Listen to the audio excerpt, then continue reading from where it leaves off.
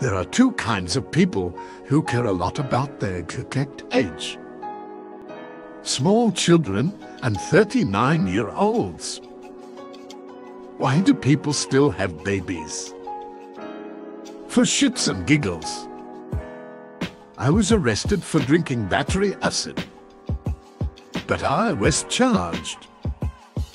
A woman got married not long after high school, and her husband broke her heart when he ran off with another woman. She eventually got back into the dating scene and fell in love again with another man. They married, but he turned out to be an asshole who hit her when he was angry.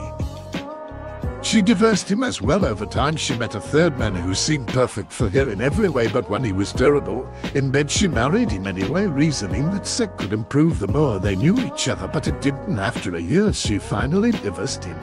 Having now been divorced 3 times, she decided to join an online dating service and was very blunt about her preferences. She flat out asked for a man who would never hit and never run off with another woman and be good in bed. About 3 weeks later, a doorbell rang, and when she answered it, there was a man in a wheelchair who had no legs and no arms. He said, "Hello, I think I'm your perfect man." She said, "Really? How so?" said the man. "Well, I have no arms, so I will never beat you, and I have no legs, so I will never run off with another woman." She stared at him and asked him, "Are you good in bed?" And he answered, "I rang the doorbell, didn't I?"